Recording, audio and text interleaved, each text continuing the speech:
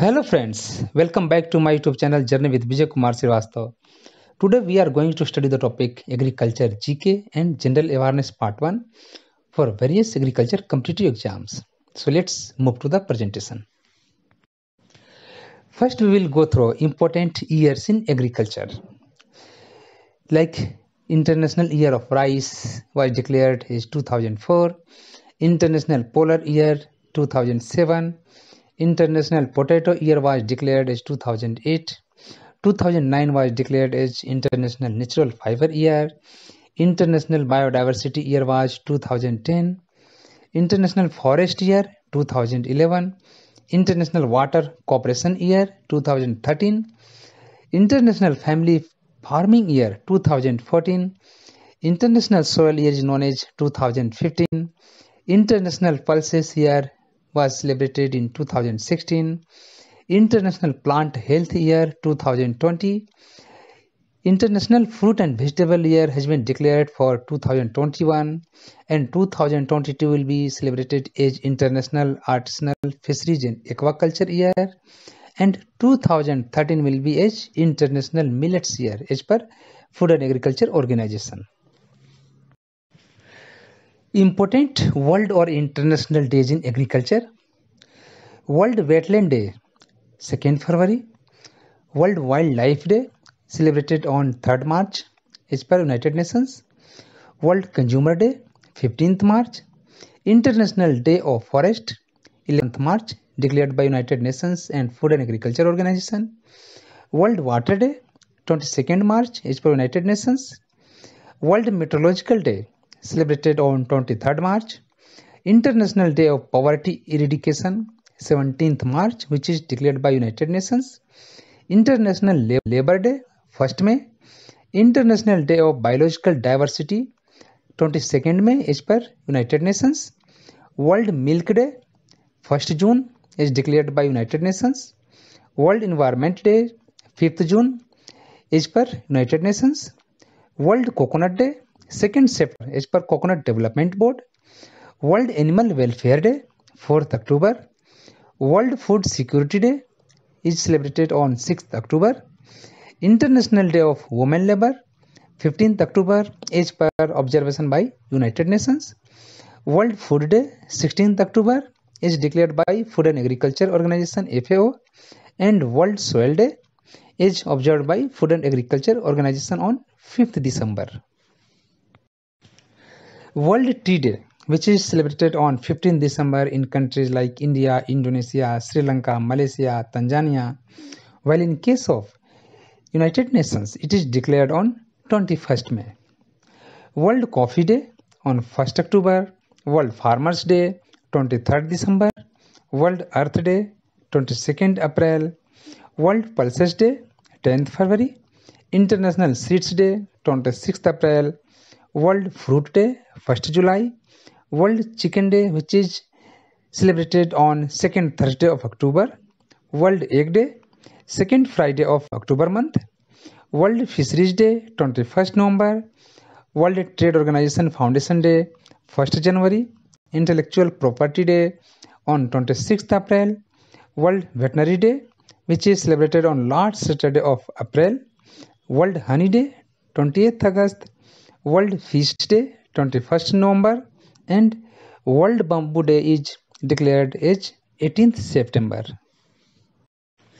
Important National Days in Agriculture in India: National Milk Day is declared on 26th November, National Panchayati Raj Day 24th April, NABARD Foundation Day 12th July, Indian Council of Agriculture Research ICAR Foundation Day 16th July, National Milk Day 26th November, Agriculture Women Day 4th December, Kisan Divas Farmers Day 23rd December, Water Resource Day 11th March, National Agriculture Day 1st July, National Fish Husbandry Day 10th July, and National Agriculture Education Day is declared on 3rd December which is the birthday of Dr. Rajendra Prasad. Now we will go through various agricultural revolutions in India. First one is Green Revolution which was founded by Dr. Norman Borlaug and Dr. M.S. Swaminathan to increase agricultural food grain production in our country. Green Revolution was having significant impact on improving yields and production of wheat and rice crops in late 1960s and early 1970s. Second is Protein Revolution, which was coined by Pradhan Mantri Narendra Modi and Finance Minister Arun Jaitley for higher production related to protein, and it was technology driven second green revolution. Third one is Red Revolution, which is related to meat production and tomato production, and it was founded by Vishal Tiwari.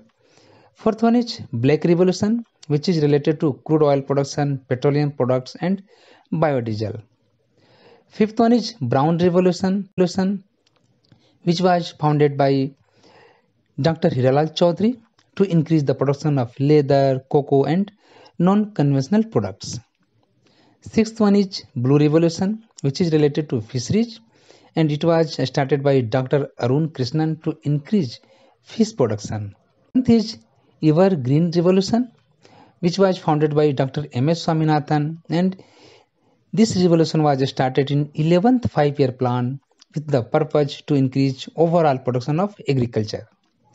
Eighth one is Silver Revolution, which is related to egg production and poultry production, and it was started by late Prime Minister Srimati Indira Gandhi. Ninth one is Golden Fiber Revolution, which is related to increase jute production. 10th one is Silver Fiber Revolution to increase cotton production in our country. 11th is Golden Revolution, which was founded by Nirpak Tutej, and to enhance and increase the production of fruits, honey production, and horticulture developments. 12th one is Round Revolution, which is related to increase potato production. 13th is Pink Revolution, which was founded by Durgesh Patel to increase the production of onion, pharmaceuticals, and prawn production. Then 14th is Grey Revolution, which is related to enhance the production of fertilizers. 15th is Yellow Revolution, which was founded by Sam Pitroda to increase oilseed production, especially mustard, safflower, and sunflower crops. 16th is White Revolution, which is also known as Operation Flood, which was founded by Varghese Kurian to increase the milk production in our country. Now list of 5-year plans, which are also known as Panchvarshiya Yojana. First 5-year plan was for the period 1951 to 1956. Second plan was from 1956 to 1961. Third 5-year plan was from 1961 to 1966. After 1966, there was break of 5-year plan, and there were plan holidays or annual plans were continued from 1966 to 1969. And again, in 1969, the fourth 5-year plan was resumed, and it was for the period 1969 to 1974. Fifth 5-year plan was from 1974 to 1978. Again, after 1978 to 1980, there were rolling plans, annual plans from 1978 to 1980. Sixth 5-year plan was continued from 1980 to 1985. Seventh plan was from 1985 to 1990. And after that again, there were annual plans from 1990 to 1992. Eighth plan was resumed from 1992 to 1997. Ninth 5-year plan was period 1997 to 2002. 10th 5-year plan period was from 2002 to 2007. And 11th 5-year plan was from 2007 to 2012. And 12th 5-year plan was continued from 2012 to 2017. In 2014, Narendra Modi government decided to wind up the Planning Commission, and it was replaced by the newly formed Niti Aayog. After dissolving 5-year plan, Niti Aayog launched 3 years action plan from 1st April 2017, which is regulated by Niti Aayog. Government schemes for agriculture. There are various government schemes launched for the improvement of agriculture to support the farmers community. like Pradhan Mantri Kisan Mandhan Yojana was launched on September 2019, Pradhan Mantri Kisan Samman Nidhi Yojana on December 2018, Pradhan Mantri Fasal Bima Yojana was launched in 2016, Soil Health Card Scheme was regulated on 19th February 2015, National Food Security Mission was declared on October 2007, Parampragat Krishi Vikas Yojana was started in 2015, Pradhan Mantri Krishi Sinchai Yojana was launched on 1st July 2015, National Agriculture Market, which is known as e-NAM, was started on 14th April 2016. Rashtriya Krishi Vikas Yojana was started during the period 2007-2008. Kisan Credit Card Scheme was launched in 1998-99. National Watershed Development Project for rain-fed areas was during period 1990 to 1991. Pradhan Mantri Annadata Aay Sanrakshan Abhiyan was started in 2018. Dairy Entrepreneurship Development Scheme was started by government during 2005-2006. Rashtriya Gokul Mission was started in 2014 and National Livestock Mission in 2014 with the view to increase the agriculture production and support farming community for the purpose of maximizing the output agricultural yields. Now, government schemes for rural development, like minimum needs program was started in first fifth 5-year plan during 1974 to 1978. 20-point program, Vishwutriya program was started on 1st July 1975. Then Food for Work program was launched in April 1977. Integrated Rural Development Program IRDP was launched in 1978-79. Training for Rural Youth for Self-Employment TRISEM was declared during year 1979 on August 15. Then National Rural Employment Program was declared on October 1980. Rural Landless Employment Guarantee Program was launched on 15th August 1983. Development of Women and Children in Rural Areas DWCRA was started in 1982. Self-employment for the educated unemployed youths was launched in 1983-84. Indira Awas Yojana was in 1980. Integrated Rural Energy Planning Program was started by government in 1986-87. Jawahar Rozgar was started on 1st April 1989. Then Kutir Jyoti Program was launched in 1988-89 year. Employment Assurance Scheme was declared on 2nd October 1993. National Old Age Pension Scheme was started by government on 15th August 1995. Jal Jeevan Mission was started on 15th August 2019. National Social Assistance Program was launched on 15th August 1995. Jawahar Gram Samriddhi Yojana was taken by the government on 1st April 1999. Swर्ण Jayanti Gram Swarojgar Yojana was started on 1st April 1999. Bharat Nirman Yojana was started on 16th May 2005. Annapurna Yojana in April 2000. Antyodaya Ann Yojana was started by government on 25th December 2000.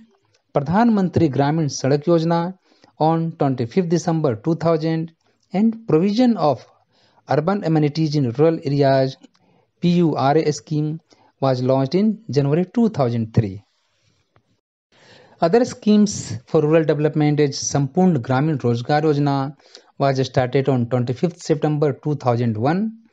Sarv Shiksha Abhiyan was launched in 2000-2001 year. Village Gramin Bank scheme was started in November 2004. Mahatma Gandhi National Rural Employment Guarantee Act Manrega was started in 2005. National Rural Health Mission was launched on 12th April 2005.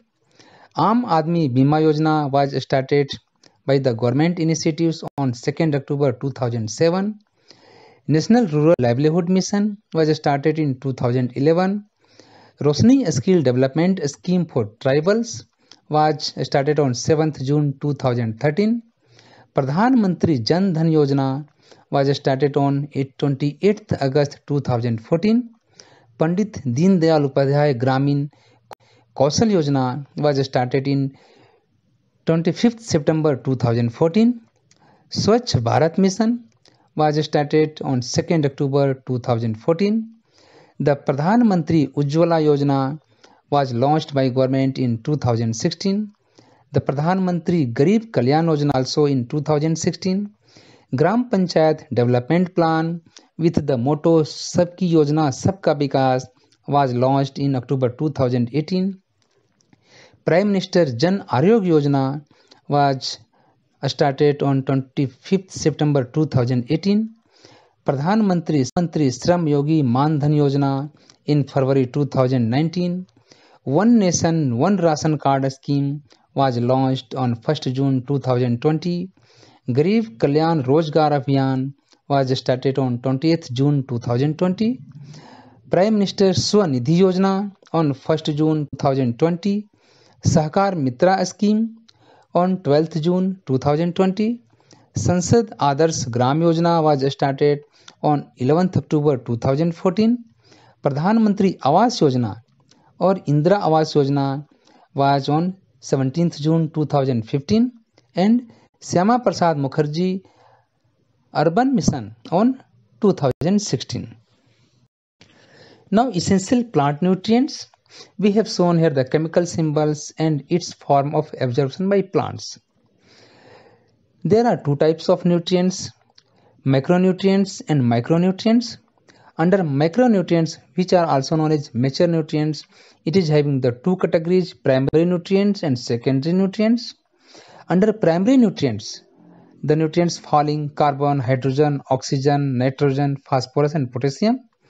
And major nutrients under secondary nutrients category is calcium, magnesium and sulfur. Carbon is available to the plants in the form of carbon dioxide and hydrogen in the form of water, and oxygen is available to the plants in the form of elemental oxygen and from water, and nitrogen is absorbed by plant in the form of ammonia, nitrate and also in ammonium form, urea form and molecular nitrogen. Phosphorus is absorbed by the plant in the form of HPO4 and H2PO4 and also in the form of nucleic acid and phytin, and potassium which is in the form of potassium cations. Then the secondary nutrients calcium, magnesium and sulfur are needed to the plants, but these are falling under secondary nutrients. Now the micronutrients, which consist of iron, zinc, manganese, copper, boron, molybdenum, chlorine, silicon, sodium, cobalt, vanadium, selenium, gallium, aluminum and iodine. These are the nutrients which are needed by the plants for their metabolic activities, but in very small quantities. So these are all about essential elements for the plant nutrition. Now agroclimatic zones of India. It has been divided in 15 agroclimatic zones. Like first one is Western Himalayan zone, second is Eastern Himalayan zone, third is Lower Gangetic Plains, fourth is Middle Gangetic Plains, fifth is Upper Gangetic Plains, sixth one Trans-Gangetic Plains, seventh is Eastern Plateau and Hills, eighth zone is Central Plateau and Hill Zone, ninth is Western Plateau and Hills Zone, 10th is Southern Plateau and Hills, 11th is East Coast Plains and Hills, 12th is West Coast Plains and Hills, 13th is Gujarat Plains and Hills, and 14th Western Dry Region, and 15 Island Zones. So now we will study about each zone in detail. First one is Western Himalayan Zone. This zone consists of 3 district subzones of Jammu and Kashmir, Himachal Pradesh and Uttarakhand hills. And the major crops of this zone is saffron, maize, barley, oat and wheat, peaches, apricot, pears, cherry, almond, lychees and walnut. Second zone is Eastern Himalayan zone, which comprises of Sikkim and Darjeeling Hills, Arunachal Pradesh, Meghalaya, Nagaland, Manipur, Tripura, Mizoram, Assam and Jalpaiguri, Kuch Bihar and Darjeeling districts of West Bengal falls under this region with high rainfall and high forest cover. And the major crops can be categorized as rice, maize, potato, tea, orchards of pineapple, lychee, oranges and lime. Third zone is Lower Gangetic Plains zone. This zone consists of West Bengal Lower Gangetic Plain regions, except hilly region, and Eastern Bihar and Brahmaputra Valley. And the major crops of Lower Gangetic Plains zones are rice, jute, maize, potato and pulses. Fourth one is Middle Gangetic Plains zone. This zone consists of 12 districts of Eastern Uttar Pradesh and 27 districts of Bihar Plains. And the major crops like rice, maize, millets, wheat, gram, barley, peach, mustard and potatoes are grown in these zones. Fifth one is Upper Gangetic Plains zone, which is consist of central and western parts of Uttar Pradesh and Haridwar and Udham Singh Nagar districts of Uttarakhand. And the major crops under this zone is wheat, rice, sugarcane, millets, maize, gram, barley, oilseeds and pulse crops. Sixth zone is Trans-Gangetic Plains zone, which consists of Punjab, Haryana, Union Territories of Delhi and Chandigarh and Sri Ganganagar district of Rajasthan. And the major crops of Trans-Gangetic Plain zone: wheat, sugarcane, cotton, rice, gram, maize, millets, pulses and oilseeds. Seventh zone is Eastern Plateau and Hills zone, which consists of Chotnagpur Plateau, extending over Jharkhand, Chhattisgarh and Dankaranya, eastern part of Madhya Pradesh and southern part of West Bengal and most of inland of Odisha. In the major crops under this zone: rice, millets, maize, oilseeds, ragi, gram, potato, tuar means pigeon pea, groundnut, soybean, urd and castor etc. Eighth zone is Central Plateau and Hills zone, which comprises of 6 districts of Madhya Pradesh, parts of Uttar Pradesh and Rajasthan, having Bundelkhand, Bagelkhand, Bhandar Plateau, Malwa Plateau and Vindhyachal Hills. And the major crops of Central Plateau and Hill zones are millets, wheat, gram, oilseeds, cotton and sunflower. Ninth zone is Western Plateau and Hills zone, which consists of major parts of Maharashtra, which is of southern parts of Malwa Plateau and Deccan Plateau and parts of Madhya Pradesh and Rajasthan. And the major crops of Western Plateau and Hill zones are wheat, gram, millets, cotton, pulses, groundnut, oilseeds, sugarcane, rice, wheat, oranges, grapes and bananas. 10th zone is Southern Plateau and Hills zone, which consists of interior Deccan and includes parts of southern Maharashtra, the greater parts of Karnataka, Andhra Pradesh, Tamil Nadu, which are typically semi-arid zones. And the major crops are millets, oilseeds, pulses, coffee, tea, cardamom and spices. 11th zone is East Coast Plains and Hills zone, which is comprises of east coast of Tamil Nadu, Andhra Pradesh and Odisha. And the major crops of this zone: rice, jute, tobacco, sugarcane, maize, millets, groundnut and oilseeds. 12th zone is West Coast Plains and Ghat zone, which is the mixture of west coast of Tamil Nadu, Kerala, Karnataka, Maharashtra and Goa, which are Malabar and Konkan coastal plains and the Sahyadri regions. And the major crops of West Coast Plains and Ghat zones are rice, coconut, oilseeds, sugarcane, millets, pulses and cotton crop. 13th zone is Gujarat Plains and Hills zone, which consists of 19 districts of Gujarat covering hills and plains of Kathiawad and the fertile valleys of Mahi and Sabarmati rivers. And the major crops of Gujarat Plains and Hills zone are groundnut, cotton, rice, millets, oilseeds, wheat and tobacco. 14th agroclimatic zone is Western Dry Zone, which is consisting of 9 districts of Rajasthan, and this zone is characterized by hot sandy desert, erratic rainfalls, high evaporation and scanty vegetation. And the major crops of this zone is bajra, jowar, moth, wheat and gram.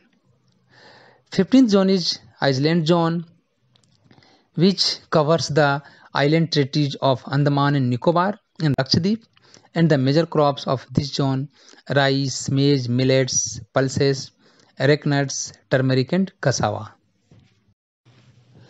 Now crop classification based on life cycle. On this basis, the crops are classified in 3 categories. First one is annual crops, second is biennial crops, and third is perennial crops. What are annual crops? The crop plants that complete the life cycle within a season or year are known as annual crops. These crops produce seed and die within the season, like wheat, rice, maize, mustard, etc. And second is biennial crops. These are the crops that have lifespan of 2 consecutive seasons or years. In first year or first season, they are having purely vegetative growth, and second season they are having reproductive growth and seed production. The examples like sugar beet, beetroot, cabbage, radish and carrot crops. Third one is perennial crops. These are the crops which are having the life cycle of more than 2 years or 3 years or more. They may be seed bearing or non-seed bearing, and the examples of perennial crops like Napier fodder grass, coconut crop. In general, perennial crops occupy land for more than 30 months. Now, seasonal classification of crops, on the basis of which the crops are grouped under 3 seasons. First one is kharif season or southwest monsoon season. These crops are also known as wet season crops. These are the crops grown during June, July months to September, October. And these crops require a warm, wet weather during their major period of growth and shorter day length for flowering. And the examples of some kharif crops are rice, maize, jowar, bajra, castor and groundnut. Second category is rabi crops, which are also known as post-monsoon crops or dry season crops. These are the crops grown during from October, November to January, February, and these crops require cold, dry weather for their major growth period and longer day length for flowering. And some examples of rabi crops are wheat, mustard, barley, oats, potato, Bengal gram, barsim, cabbage and cauliflower. Third one is Jayad or summer crops. These are the crops grown during February, March to May, June, and these crops require warm, dry weather for growth and longer day length for flowering. Generally, these crops are having very short duration. And the examples of these summer crops are like black gram, green gram, sesame and cowpea. Now, different agro-meteorological instruments about which we will study here. First one is anemometer. Anemometer are the instruments which are used to measure the speed of wind in miles per hour. Second is wind vane. This instrument is used to measure the direction of the wind at any given point in time. Third is thermometer, which is used to measure temperature either in Fahrenheit or Celsius. Fourth one is 6 maximum and minimum thermometer. This instrument is used to show the difference in temperature over a period of time, usually one day. So there is recording of maximum and minimum temperature. Fifth one is thermograph. These are the devices which are automatic self-recording thermometers which mark the prevailing temperature continuously on graph paper. Sixth one is rain gauge.